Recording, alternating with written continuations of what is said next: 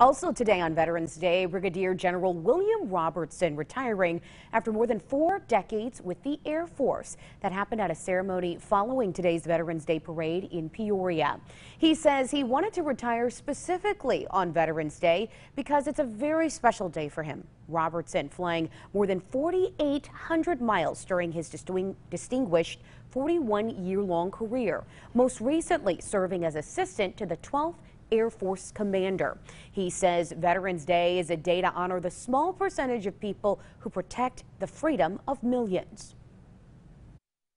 The brotherhood and sisterhood of veterans is a long line of generations of people who have literally 1% of the population who have given ultimate time and ultimate effort to the defense of this nation, and some of them the ultimate sacrifice.